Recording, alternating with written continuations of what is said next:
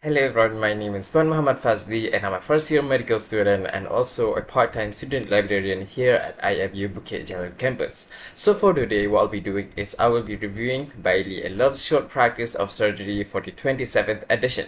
And this book was written by P. Ronan O'Connell, Andrew W. McCaskie, and Norman S. Williams. And this book was published by the Taylor and Francis Group. Okay, so for today, what I'll be doing is I'll be explaining to you the content of the book, and we can head here and you can see there are 13 parts in the book which are systematically divided, so it will be easy for us to navigate throughout this book.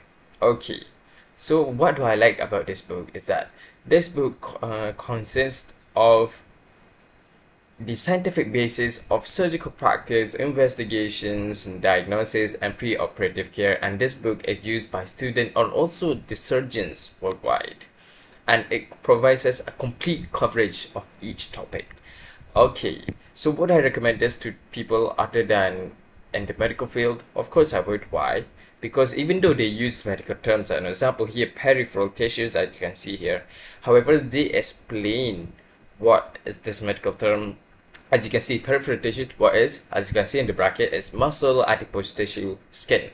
So people can understand the medical terms even though they are not medical students. So for my peers of the medical field, yes, I would recommend this. Why? Because we would use this book and the knowledge if it's all about surgical in the clinical sessions, which is third year.